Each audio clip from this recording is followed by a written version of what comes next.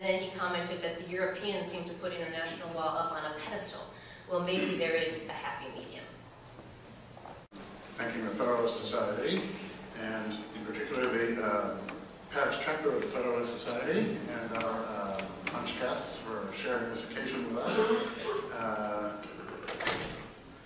And I want to start by somewhat disagreeing with Francois.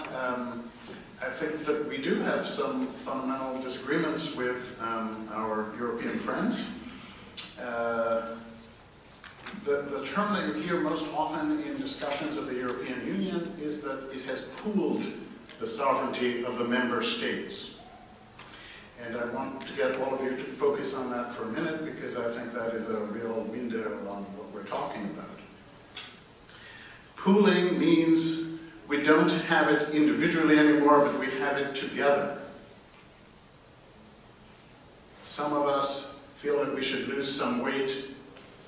Some of us are told that we should exercise more.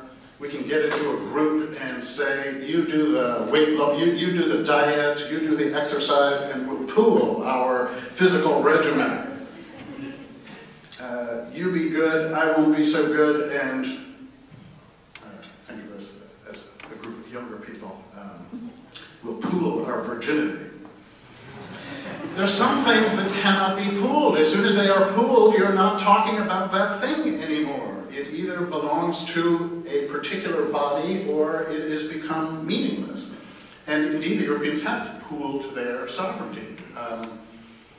You have a court in Luxembourg, which not only claims the authority to overrule statutes passed by the parliaments and to say this goes directly into your law, but claims the authority to override national constitutions. If you have pooled your sovereignty to the extent that foreign judges can tell you which portions of your constitution are no longer valid, it seems to me that you are not sovereign in a way that Americans would recognize.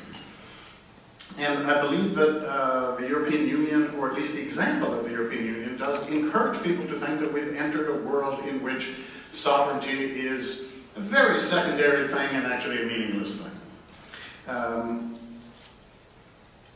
If you break down the strong sense of sovereignty that, yes, Jean Baudin and other Europeans bequeathed to us, then it becomes really confusing what exactly international law is about.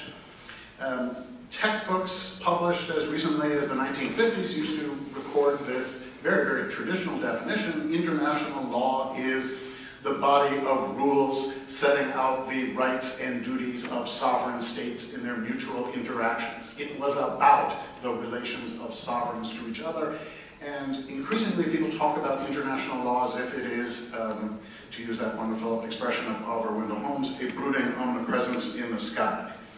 Or, as he said in another context, about international law, it's a mystic overlaw. He meant to be sarcastic, but I believe that is a pretty accurate description of how people have come to think of it.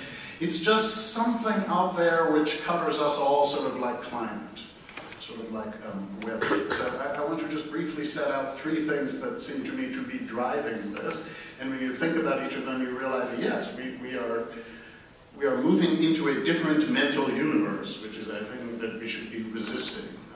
So the first is human rights law. Everyone's in favor of human rights. I'm in favor of human rights. Everyone in America should be in favor of human rights. But if you think human rights are guaranteed by international law, what you're saying is there's this body of law which governs the relations between citizens and their own government.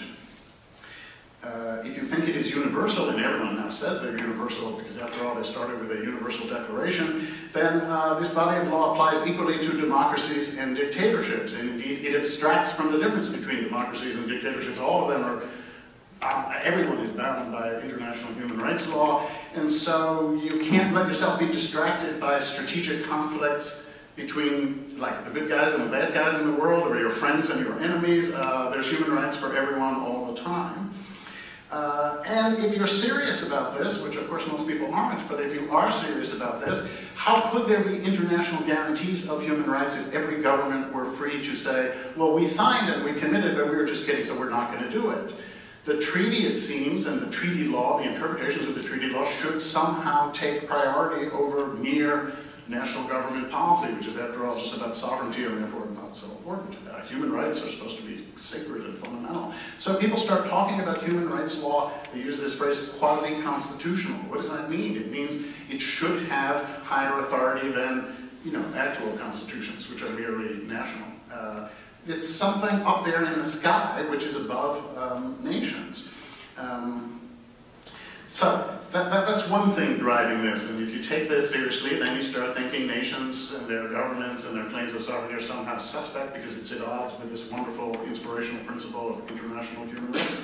The second thing is multilateral organizations, which are standing bodies now, standing as in standing armies. No one worked for the Congress of Vienna, no one worked for the Congress of Berlin. The various national delegations brought people along, and you worked clearly for Britain, France, Germany, whatever delegation it was, Austria-Hungary. Ban Ki-moon works for, I don't know, the world, and there's 20,000 UN employees, and who do they work for? Humanity. Pascal Lamy at the WTO, who does he work for? Well, not exactly humanity, but business, or commerce, or trade in the abstract. We begin to think that these entities are not just forums for governments to make agreements with each other, but that they are somehow entities in themselves. And if they are below governments, well then the governments will be kicking them around and abusing them and negating them, so somehow they should be above governments. And again, the EU is that. I mean, it claims that its law takes priority over national law. If it's true of the EU, shouldn't it be true of the Security Council? And if the Security Council, why not the Human Rights Council, or at least the Human Rights Committee, which claims that it, in fact, is superior to the United States Senate because it claims the authority to negate reservations in American ratifications of human rights treaties. That is perfectly logical. If you take seriously, this is a body which is out there to do for us what we can't do for ourselves, which is uphold a universal standard, and so on through a lot of standing entities. Let me mention one last thing, which I think is, in a way, the most crucial. If you take seriously that the world is organized for collective security, then there's something a little bit suspect about nations defending themselves, or anyway superfluous, and in fact untrustworthy, because each nation would be self-regarding. So then it seems perfectly plausible and logical that there should be international entities which tell nations, you can do this, you can't do this, not even in self-defense. And the idea that there should be some international authority to keep everyone in line and restrain everyone is so attractive that people buy into this even when the treaties don't exactly support it. Before I sit down, I want to mention the news of the day, which I'm sure most of you have heard of. The Obama administration has said they're going to try Khalid Sheikh Mohammed in ordinary criminal court in New York.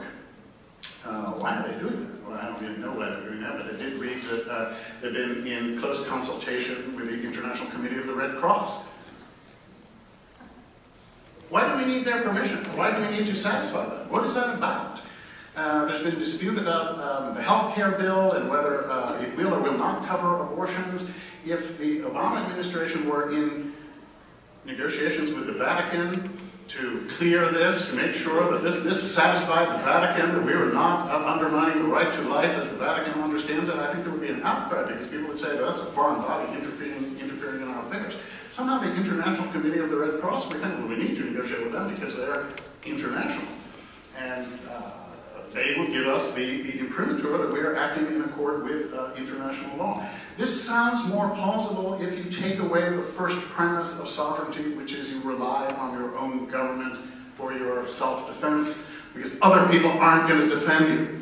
And if we move into a world in which we sort of think that, well, there's an international order, there's international rules, that they can defend us, then it seems that it's important for us to get credit for, defending ourselves in the right way. Stanley Baldwin said about the press that they saw power without responsibility a harlot's prerogative. I have read that this was actually coined by Richard Kipling, and it's so quaint that I think we missed the point. He was talking about the king's mistress, who whispers in the ear of ministers, I think you should do this, I think you should do that, but is not accountable in a direct way like actual members of parliament who have to get elected. I think that's the ICRC, that's NGO.